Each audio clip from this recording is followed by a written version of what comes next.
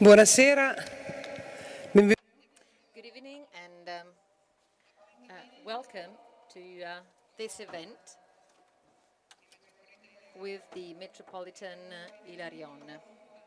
This is a very important event for us because it is a great honor for us to welcome you here today. So let's give him a warm round of applause.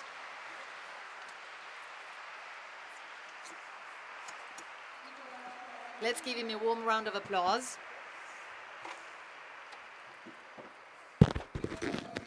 For his presence here. We've seen him on television and in the press over these days. These were days where there has been a strong dialogue, days full of grace. Over these days, we've seen him, as I said, when the Cardinal Parolin, the Vatican Secretary of State, paid a visit to the Russian Orthodox Church and to the Russian government. Today, he has also met President Putin. The Cardinal had his first meeting when he arrived in Moscow with Metropolitan Hilarion, and therefore, we are really very honored to have you with us today. We're very grateful to you because we do realize that these were very important days for you in Russia, so thank you very much, even more so. We're even more grateful to you for being here.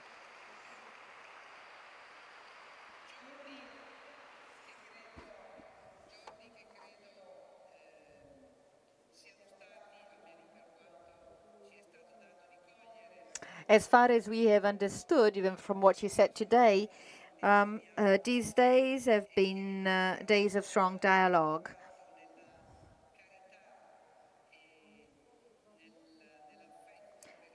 Charity and affection for persecuted, Christian persecuted brothers and sisters were for us very meaningful.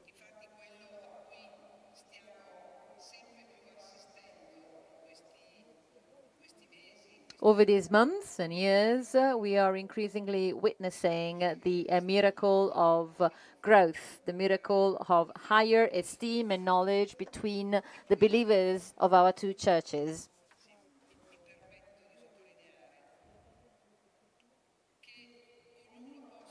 Let me underline that each one of us can realize out of their own personal experience that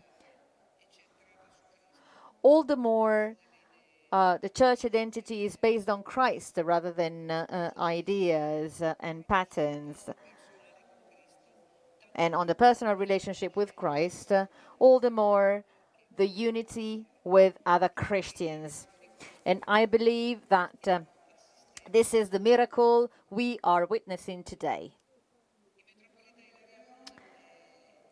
Metropolitan Hilarion is very, very important in the Russian Orthodox Church. He is the bishop of the Russian Orthodox Church. He is the president of the Department for External Relations of the Patriarchate of Moscow. He is permanent member of the Holy Synod. He is the rector of the church, the Postgraduate Church Institute San Kirill and Metodio. He is a theologian, and he is a church historian and scholar.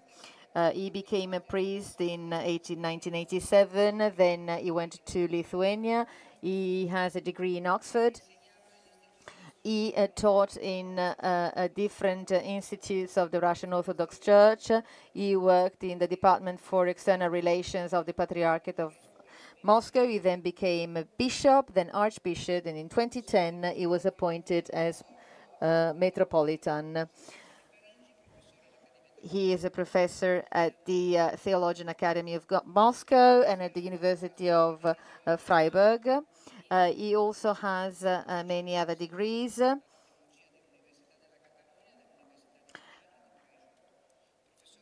He is a honorary professor of the Christian University in Moscow, and is member of the Union of Russian Composers. And he has been writing, actually he wrote over 900 publications on many different topics. He has also translated some books.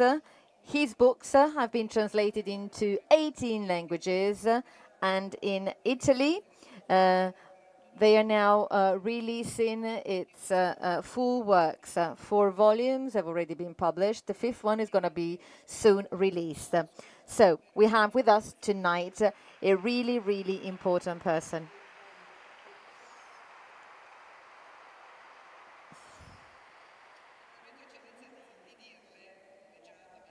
Let me tell you, Your Excellency, as I already told you today when we met, that today we're very grateful to you.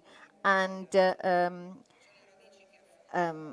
this is due to the fact that we pay love and esteem to Father Giussani and to the love and esteem that he had for theology. We share this love, the love for art and music, for the great Russian culture that Don Giussani had and conveyed to us.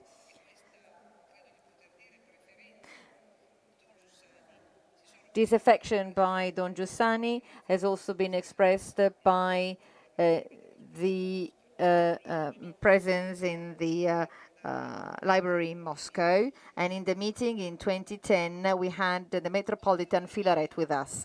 Today we have invited you because we want this meeting, we want this dialogue, we want this affection that we have, that we nourish for the Orthodox Church in Russia may continue. And we want to continue to learn from the religious sensitiveness of the Orthodox tradition. Don Giussani has always told us that we have to learn, and we want to continue to learn. Today you're going to talk about the role of the Council of the 1917-1918 in the rebirth of the Russian Orthodox Church. That was a dramatic event in 1978 and 1917 and 1918, but that led to rebirth. The light is cast in the dark. That was the title of an exhibition that was made in 2016 at the meeting that was dedicated to those years of the Russian Orthodox Church and its martyrs. And you will see that this light will also be cast on the speech that will be given by the Metropolitan today. Before giving him the floor, I didn't read something in his bibliography, which is the following. This is a small secret. He is a member of the Union of Russian Composers because he is also a composer of holy music.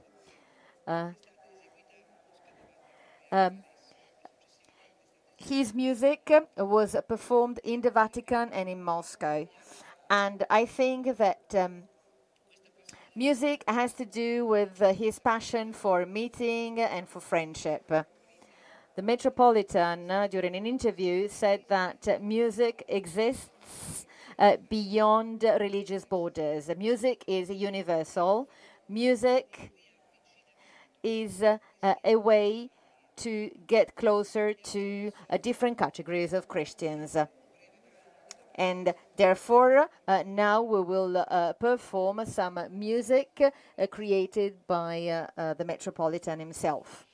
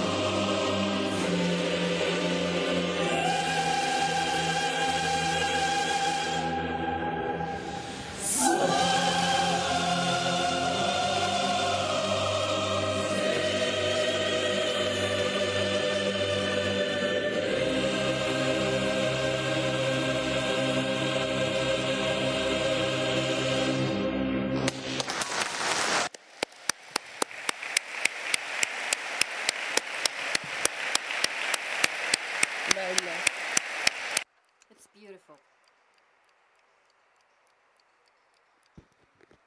And I give you the floor. Дорогие друзья, я очень рад возможности принимать участие в встрече в Римени. Я впервые в этом городе и впервые принимаю участие в этой встрече. Я благодарю сеньору Гуарниери за приветствие в мой адрес и за представление моей биографии. Слушая эту биографию, я нашел ее очень впечатляющей. Now, by listening to this biography, I really think it was impressive, the way it was presented, actually. Сейчас отношения между нашими церквами, между Русской Православной Церковью и Our relationship between the Roman Catholic Church and the Russian Orthodox Church are going through very positive times. Last year, on the 12th of February, there was a meeting between Pope Francis and the Patriarch of Moscow and All Russia, Kirill. It was the first meeting in the history between a Moscow Patriarch and the Pope. And this meeting will have long-term consequences for our churches. One of the consequences was the fact that the holy rests of Saint Nicholas were taken to Moscow from Bari, and over these 2 months, when they remain in Russia, they were visited by about 2.5 million people. So this shows that we are a people of believers who worship Saint Nicholas. And this has been a very important event in the history of our bilateral relations. The topic of my lecture today is the role of the local Pan-Russian Council of 1917-1918 in the new birth of the Russian Orthodox Church. Today, actually, I visited the exhibition here in the meeting dedicated to the 1917 revolution. It's the 100th anniversary, and we celebrate the same anniversary also in Russia, in our Orthodox Church.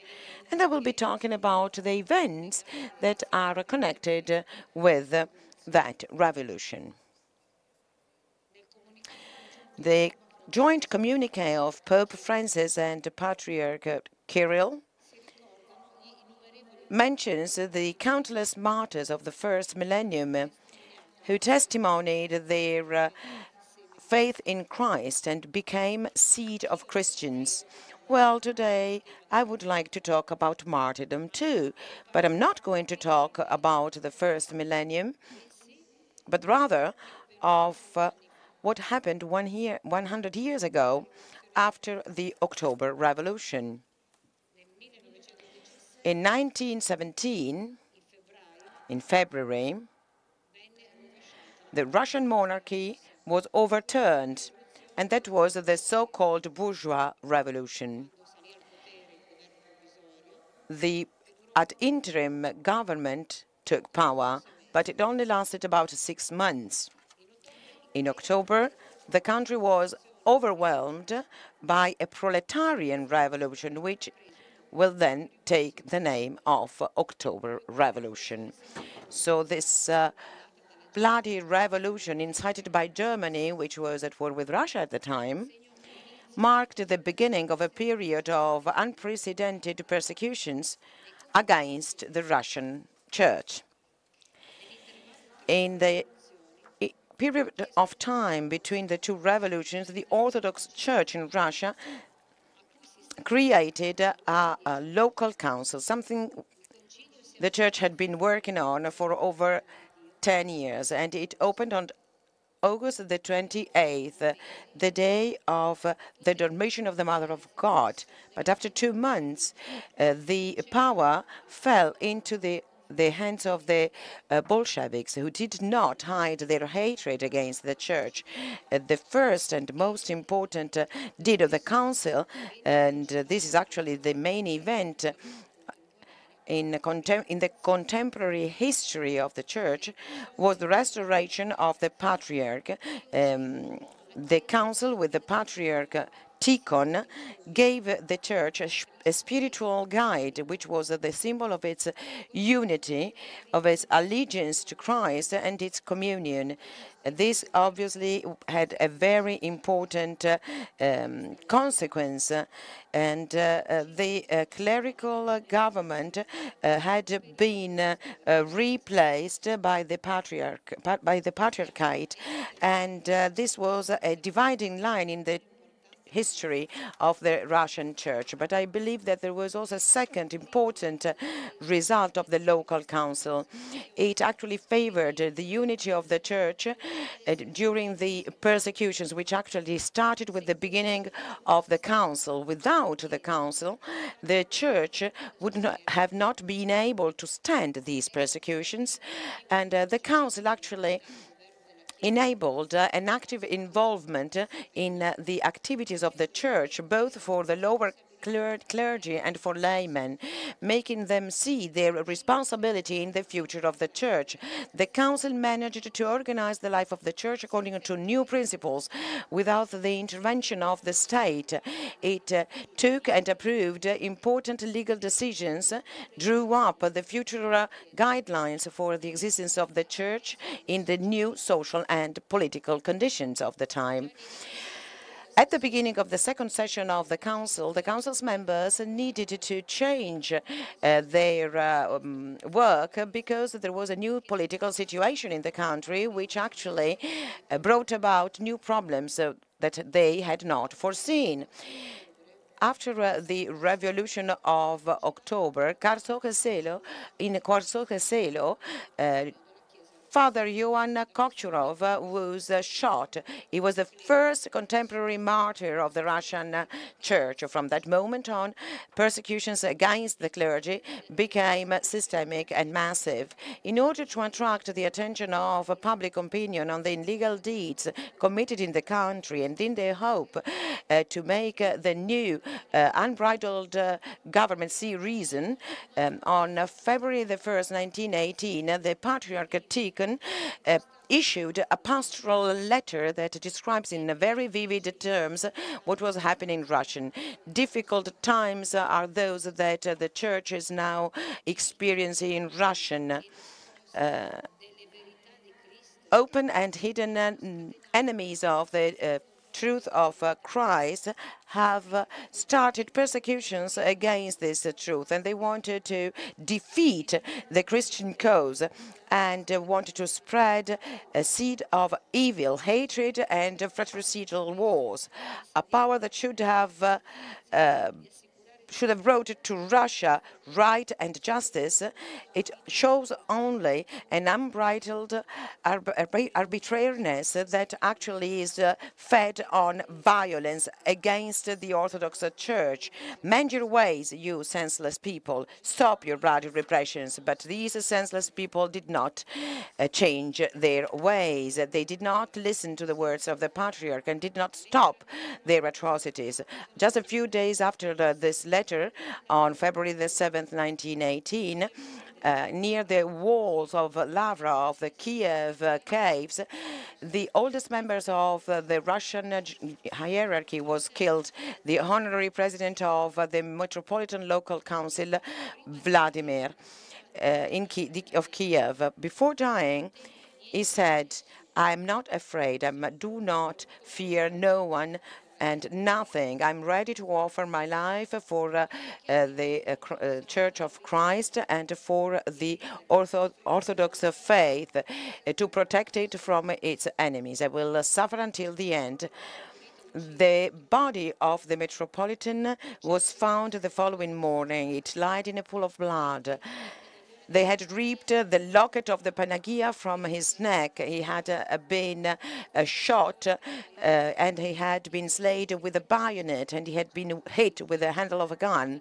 But he still had his hands in a pose of blessing for his murderers. The news of the death of the honorary president of the council shocked all the members, and as a reaction the council decided to commemorate every year with prayers on that day all the confessors and martyrs who died in this year of persecutions. So that commemoration takes place on the day of the death of the Metropolitan Vladimir of Kiev. And since they were afraid that the primate of the Russian Church could be actually killed himself, they asked him to designate someone to substitute him and to find some candidates for this post. In case the council would not be able to vote for his successors, the first sessions of the first meetings of the second session of the council were devoted to the events that were taking place in the country. The beginning of the persecutions were once more marked by a provision of the council on the deed of the clerical administrative system, which says that the new conditions of the clerical life call upon great efforts on the part of the people of the church so that the liturgical life can take place with dignity in spite of the persecution. In 1918, news of arrests, deportations and executions were present at all the meetings of the local council. The council tried to help the people that were arrested. They organized council delegations that went to the place where these people were imprisoned. An ad hoc commission was created to solve the questions linked with the repression against the church. This commission was the first to collect and to register the sufferings of the Russian church in the 20th century.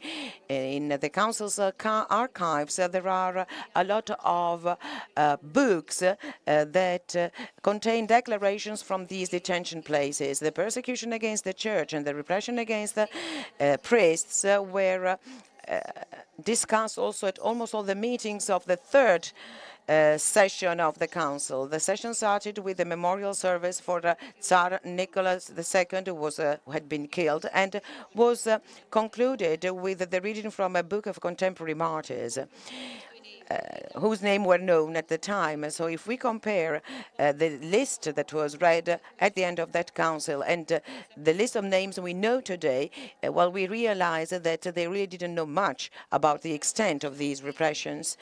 Apart from the physical repression of the clergy and the laymen, the new government did all it could to destroy the church, also from the legislative point of view. Its decrees actually took away the right to exist to the Orthodox Church. The Patriarchate at the last session of the council said that the church now needed to become a church of confessors and martyrs, and the future confessor of the faith, the Metropolitan Arseni, said, "The time of sacrifice has come. We believe that if we will have martyrs and confessors, the power of the confession of the faith and of martyrdom will overcome persecutions." The council started when the ad interim government was in power and ended when the civil war was raging. Its meetings took place in many sessions on September the 20th, 1918. the members of the council met for their last meeting, which was the 170th meeting. In their deliberation, they said that the next meeting would take place in spring 1921, but the raging of the persecution against the church made it impossible to convene this new meeting. In the years of persecution, millions of believers suffered persecutions, harassment, and discrimination, from the ridicule to the dismissal of from work to detention and execution, without stopping to love and pray for our enemies, says Patriarch Kirill today. They suffered their Calvary. A lot of our saints of the past century, some were canonized as confessors and martyrs, whereas we do not have news on the sacrifice of many others. We don't even have the name of many. And all this carried on for over 70 years, from 1917 until the perestroika at the end of the 1980s. From the very beginning of the Soviet power, all the religious schools, the chapels in schools and hospitals were closed down. Since 1918, monasteries and parishes were closed. In 1939, in the whole country, there were only about 100 Orthodox churches out of the over 60,000 that existed in 1917. The hardest blow for the church were the arrests and the executions of their priests. In 1918, 1920, about 28 bishops were killed. Thousands of priests were imprisoned or executed. In the 1930s, the number of the victims of repressions among the clergymen reached thousands, whereas among the faithful, they were millions. The climax was reached in 1937-38. In just 1 year, over 160,000 people were repressed for religious reasons, and 107,000 were executed. Amongst those who were killed in 1937, I would like to pay a tribute to Father Konstantin Lyubimudrov, who was the parish priest of the church of Bolsaya Ordinka in Moscow, where I am a priest. I'm the parish at the moment, and he was condemned to execution in 1937.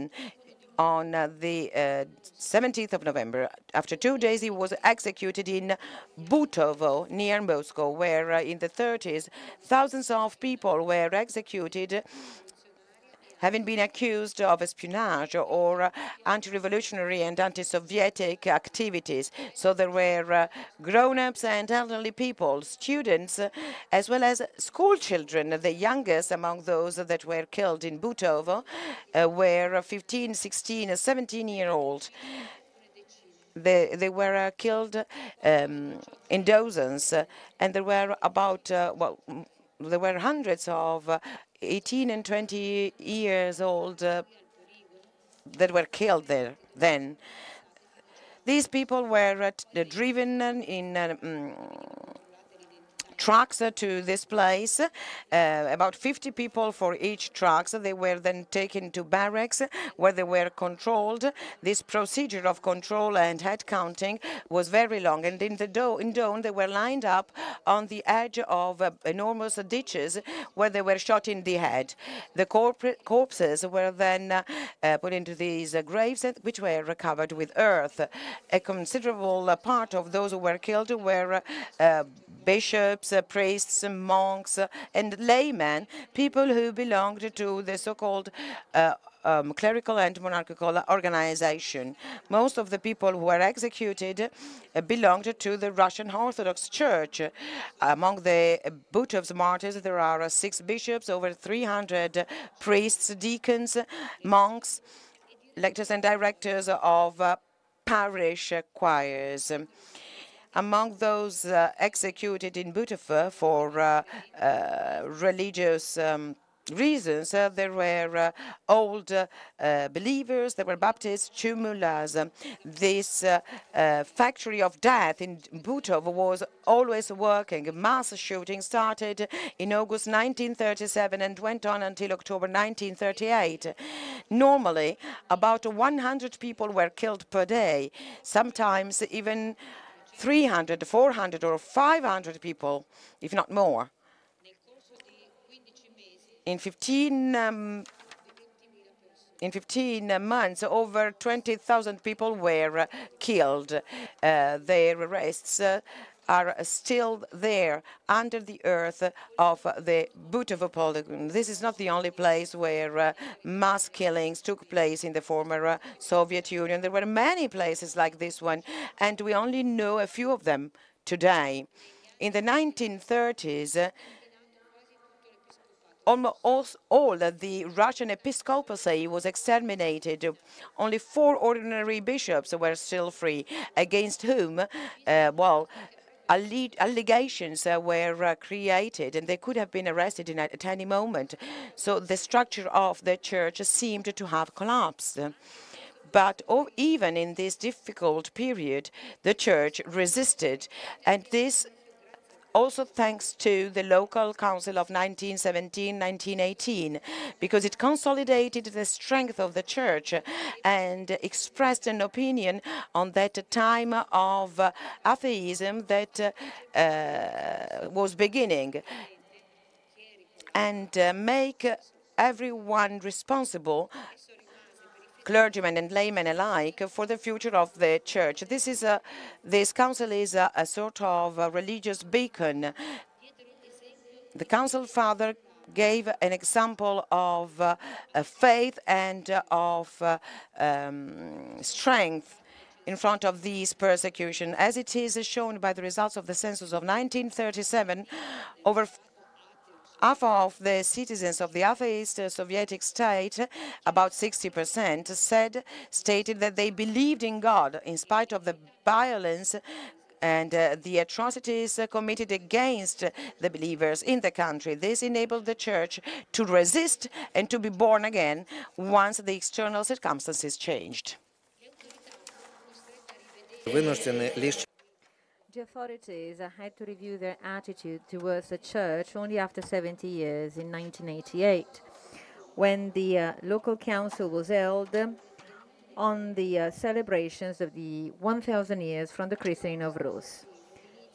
From that council onwards, the church tradition came about once again, and the church life was recovered, especially in the resolutions of the local council of 1917-1918. Then the celebrations of the 1,000 years of the christening of Rus, that the authorities had initially considered as a church initiative, turned into a solemnity involving the whole population, bearing witness of the vitality of the church, that the persecutions could not stop, and of its great authority before the eyes of the people. In the local council of 1988, for the first time after the Soviet period, priests and laymen could openly discuss about the problems of the church. And the model that they made reference to was the local council of 1917 and 1918. The Jubilee of 1988 was the year when there was a radical turning point in the relations between the church and the state. The church became what had been in the times of Saint Prince Vladimir, as in the main spiritual stronghold of the state existence of the Russian people. This jubilee led to the second christening of Rus, which is still continuing today. Between the end of the 1980s and early 1990s, millions of people throughout the former Soviet Union reached the faith. In the big urban churches, every day, tens and hundreds of people were christened, and only one priest over 1 year could christen hundreds and hundreds of people. 1 year later, in October 1989, the Council of Bishops was held. which approved, among other things, the very important resolution to canonize Patriarch Tikhon. And it also discussed the problem of the review of the discriminatory attitude of the state towards the church. The Russian church declared that it was necessary for the state to change its legislation and to acknowledge church as a legal entity. 1 year later, in 1990, the local council of the Russian Orthodox Church was held. For the first time after 1917, the Patriarch was elected by secret ballot. This council also set up a commission to canonize saints. Its task was to prepare the materials for canonization of the new martyrs of the 20th century. The attention to sacrifice bear witness of the fact that the Russian Church recalled the persecutions and took account of the experience of the Council of 1917 and 1918. At the end of my report, for you to think and to imagine how is the Russian Orthodox Church being developed today, I would like to give you some numbers. In 1988, when we celebrated the 1,000 years of the christening of Rus, the Russian Orthodox Church only had 60,000 priests and 600 priests. Now we have 36,000 priests and 36,000 parishes. We had 21 monasteries throughout Russia. Today, there is more than 950 monasteries. All these monasteries are full of monks, nuns, who are usually very young or adults. There were only 3 church institutes in the past. Now, there is at least 50 of them. And we also have 50 theology chairs inside layman high schools. If we looked at how our church has developed, we see that during this period, we've basically opened 1,000 churches every year. That is 3 churches every day. I don't believe that never in the history of church has there been such a religious rebirth in such a fast way. Maybe just after the Edict of Milan.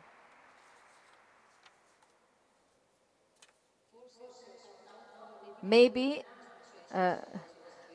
just after the Edict of Milan, something of that kind happened, but we don't have statistics of that time. Whereas for our time, we do have statistics. And the statistics gives us reason for hope. I would really like to wish for all of us that Christ of faith, which has been persecuted and has been repressed over its 2,000 years of existence, can continue to inspire us, to lead us, and to guide our churches, and to give us all the strength to pay service that the God has asked us to pay. I wish all of you that God may help you, and that God can keep us in His grace and can keep us in custody under Saint Mary, under Mary.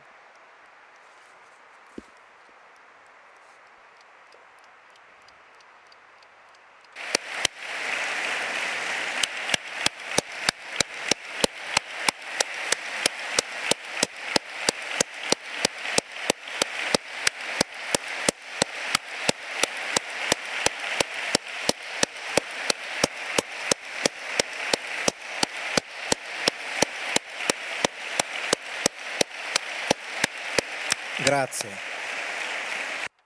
Thank you.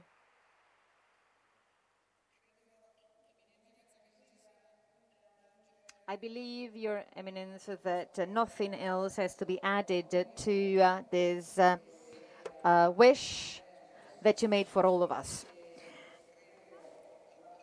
And I think that this warm round of applause that you've been given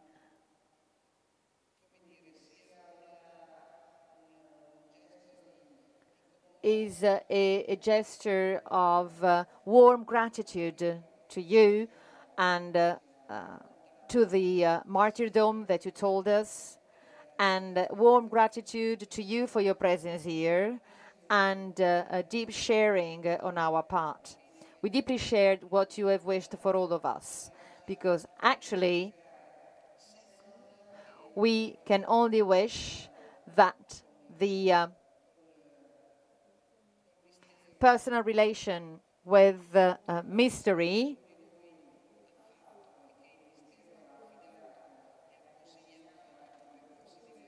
which the mystery has entrusted to all of us. We only can wish that this personal relation may continue and may show our willingness to live and passionate desire to judge things and to live in this world, because you also said that even during the period of martyrdom and even during the hardest times, the Church could resist and could resist judging on the period of atheism that was about to begin. I think that from what you have said,